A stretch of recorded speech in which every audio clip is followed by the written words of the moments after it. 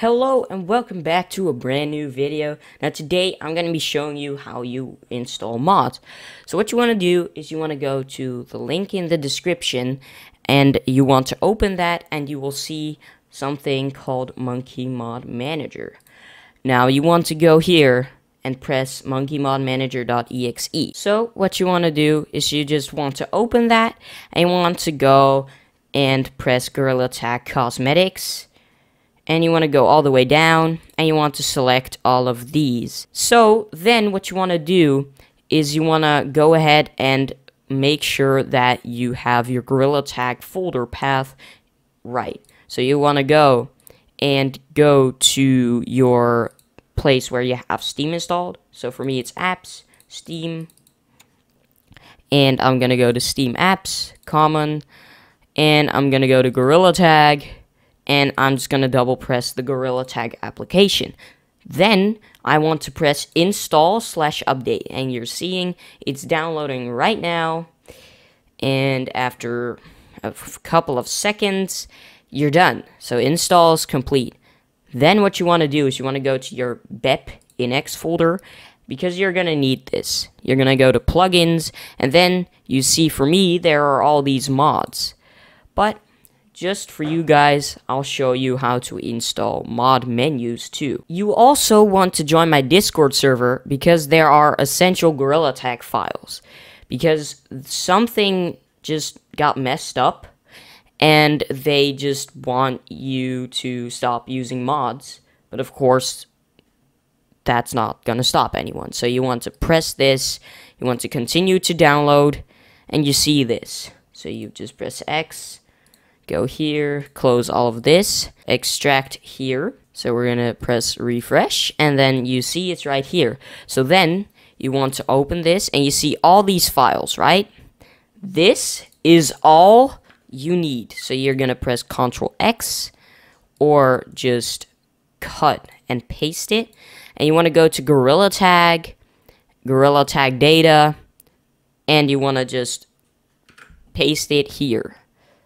And then you see the destination has 86 files with the same names, and you're gonna say replace the files in the destination. But for me, it's 86, but for you guys, it's probably gonna be something like 47. So if you want a mod menu, just go to maybe Zenith's Modding Monkeys. I will put a link to his in the description, to his server. And then maybe if you want Whis menu, you just press it, continue to download. And you want to keep the file, because this is not dangerous at all. So you want to just close everything. You want to cut, paste it here. And now I am going to show you that this all works. So as you see, I am currently in Gorilla Tag. And you can probably see all of this. And as you can also see, it is here.